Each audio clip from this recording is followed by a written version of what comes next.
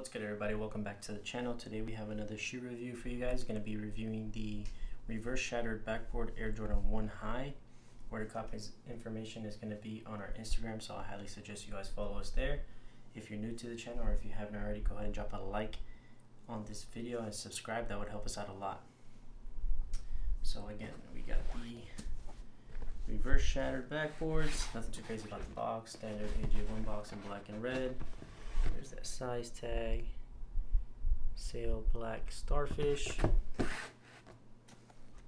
Starting off, these come with flat black laces. You get an extra pair of flat white laces. Of course, we got your orange AJ1 outsole.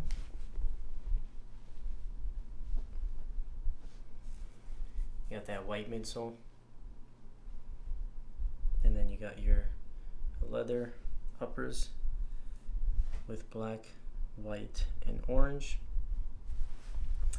Toe box looks good.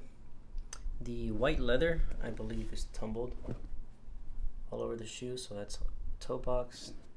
It's the lateral panel, and then the medial. So as you guys can see, it has some type of texture to it. It's not just like the orange leather, so it's a bit softer.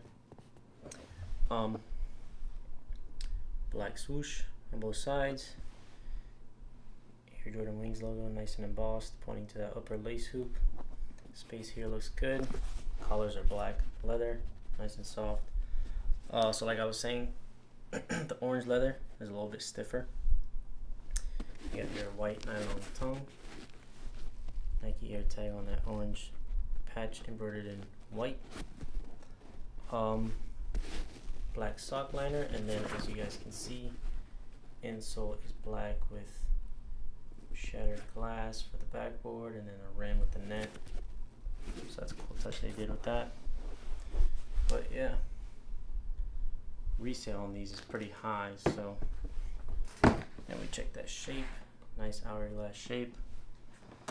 But overall, solid shoe, highly sought after.